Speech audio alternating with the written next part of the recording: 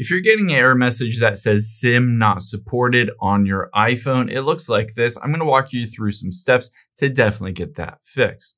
The very first thing that we will do is hop out of here and we're going to open up the Settings app on your iPhone.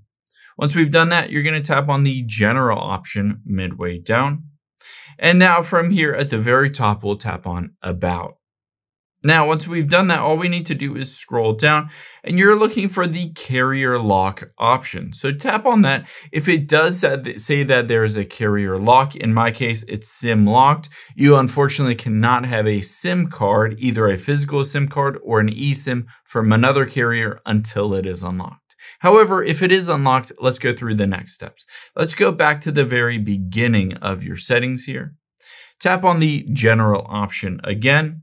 And you're going to scroll down to the very bottom and hit the shutdown button. It sounds simple, but you'd be surprised how many times turning your phone off and back on fixes issues. If that doesn't fix it, you're going to find the physical SIM card button. Basically, get a paper clip or something, push it in there, or SIM card ejector, push it in there, and open out that SIM card, physically remove it, clean it off, and put it back in. If any of those don't work, the next thing we're going to do is go back into your settings. Let's go back to the beginning here. We'll tap on the General option and Software Update. Check to see if there's a software update that will update any bugs or glitches in your SIM firmware.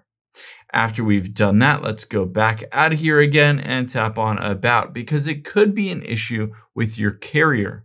So let's scroll down and you'll be able to see the carrier network AT&T 64.0.1. If there is a firmware update, it'll pop up directly on this screen to update your phone to the latest carrier firmware.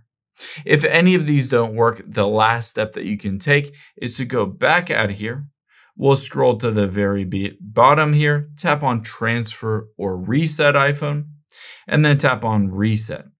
From here, all we need to do is hit the Reset Network Settings and enter the passcode for your phone. It will reset all those network settings, including the settings associated with your SIM card, and your SIM card should be good to go.